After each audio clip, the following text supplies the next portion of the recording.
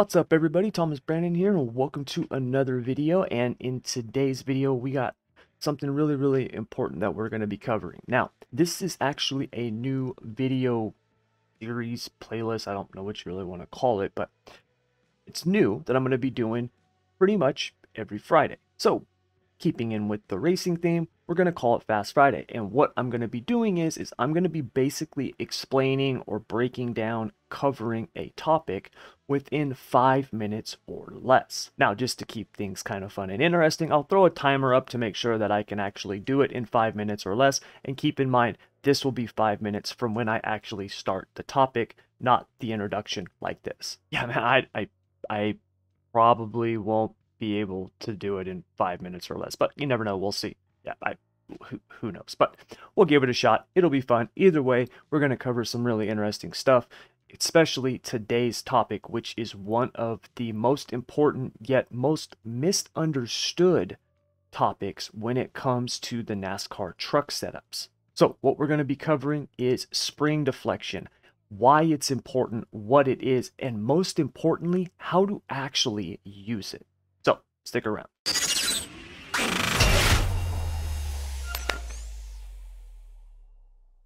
All right, everybody. So like I was saying, we're going to be diving into spring deflection and specifically on the left front corner of the truck. Now, really quick, spring deflection is just a fancy way of saying compression, right? So if you look at a compression spring, the deflection is how much of that spring has it compressed.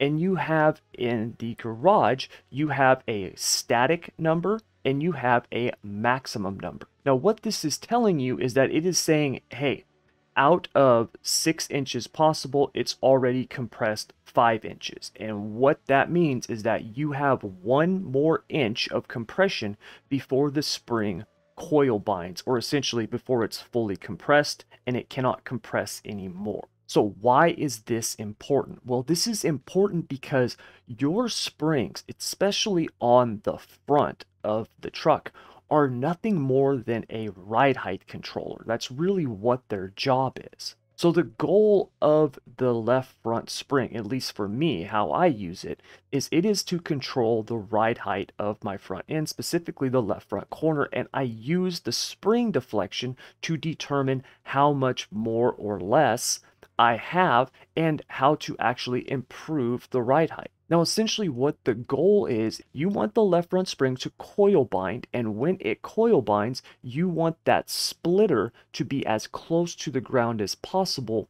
without it actually touching, right? Without it bottoming out.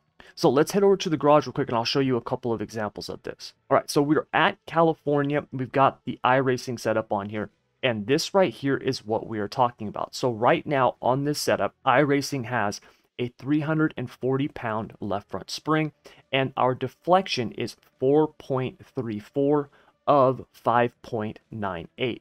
So what that means is that the spring has compressed 4.34 inches out of a maximum of 5.98 inches. So essentially what we have is we have 1.64 inches, my math's a little rough right now, 1.64 inches of compression left. Okay, so that's what we have. Now, the goal of this is to get that left front spring, like I said, to completely compress, to be coil bound, and then when it is, have the splitter be right above the ground. Because when that happens, what that's going to do is that's going to minimize your drag, it's going to maximize your downforce, which in turn increases your handling and increases your speed.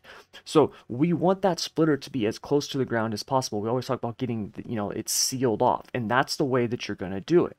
Now, what a lot of people get confused about is the spring rate and then the truck bottoming out. And this is where people get really mixed up, because they'll say, Tommy, why is it that I put on a heavier left front spring and then I start bottoming out? Well, let's actually take a look at that. If we go from a 340 to, let's say, a 400, all right, and we reset the ride height, because that's key. You always reset your ride heights. Okay, and we get back to what were we at? We were at 4.77, but let's go 4.94. That's close. Okay, and you can see with one click, it's only changing it, 1/100th of an inch. All right, so it's not a massive difference, but if we go to 4.794, all right, our deflection now is 3.7 out of 5.87. So now we have 2.17 inches. The amount of deflection that we have left is much more than when it was a 340-pound spring. So now we have another full inch that spring can compress before it's coil bound. So what that means is that splitter can now move down farther because the spring has more to move down. And this is why people will start bottoming out when they put a stiffer spring on the left front and they don't understand deflection. If you have more potential spring travel, what that does is that opens you up to having the splitter hit the ground before that spring coil binds, which will hold it in place. Now keep in mind, there is a trade-off with this. If I go putting a 2,000-pound left front spring in here, the spring is going to be so stiff that there's not going to be enough force, no matter how much travel you have, to get it to bottom out. But it is a trade-off, and that's the thing that I want you to realize, is that when you are running these softer springs, and pretty much that's what we run on these trucks, we run, I never go above, a 400. At least I don't as of right now. I don't go above 400, and I never change my right front spring. I mean, I might maybe put a 310 in there, but I don't mess with the right front. I literally only change the left front as of right now. And when you have even a 400-pound spring compared to a 300-pound spring, the amount of force that's being applied to that left front at a track like California, for example, where you're at high speeds because of downforce, you are getting a ton of downforce on the front of that car, which is allowing that to compress even more. And what's happening for a lot of people is that you are hitting the ground with the splitter before that spring is coil binding, which is why it is so important for you to understand your spring deflection and how to use it. All right, you guys, so that's going to do it all for the spring deflection. I don't know if did I do that in less than 5? I don't know, but I guess we'll find out, huh?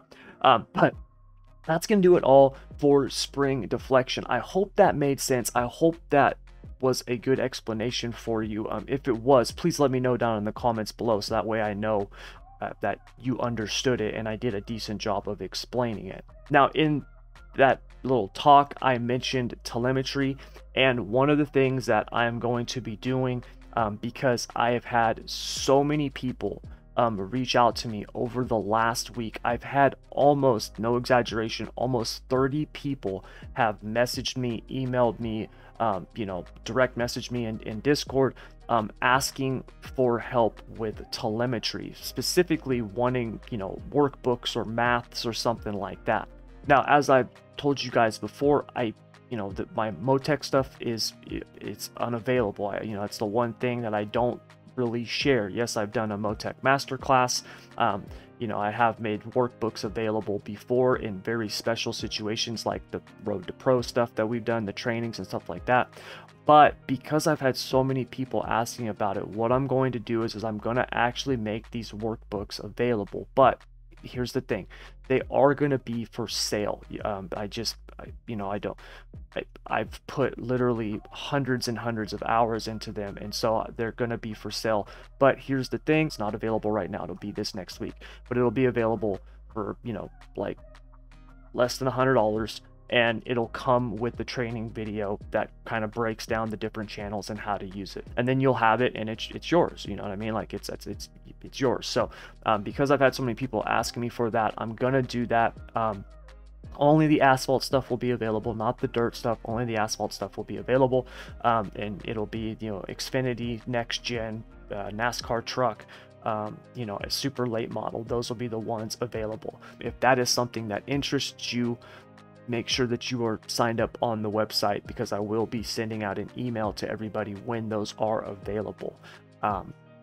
So just keep an eye out for that this next week. But that'll do it, you guys. Thank you very much as always for joining me. Now please do me a favor, if you liked this video, if it helped you, if it was informative, please hit that like button. You know all the YouTube stuff to do. Share it, all the other stuff. Comment down below. Also, if you want to actually join the School of Sim Racing website, get the free trainings that we've got the Asphalt Masterclass that is completely free and available, and I go through a bunch of stuff on not only how to drive, like the basic skills to driving the different asphalt oval cars. I actually cover the setups and how, the process for building the setups.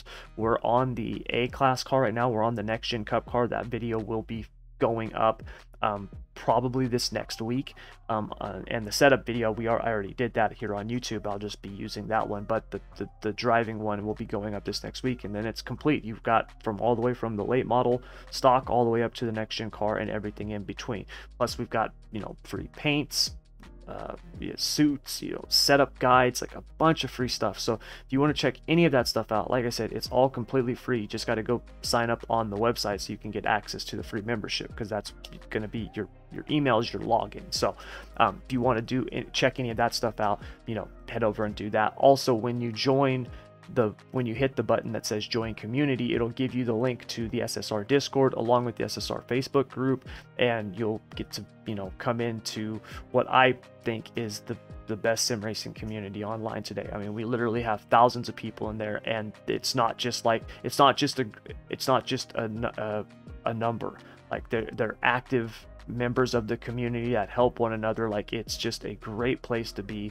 I answer a lot of questions in there. Some of the best sim racers in there help people constantly. Everybody's in there willing to help. So if you want to check any of that stuff out, I'll have links for all that down in the description below. But that's going to do it. Thank you guys very much as always for joining me, and until next time, I want to wish you good luck, good racing, take care.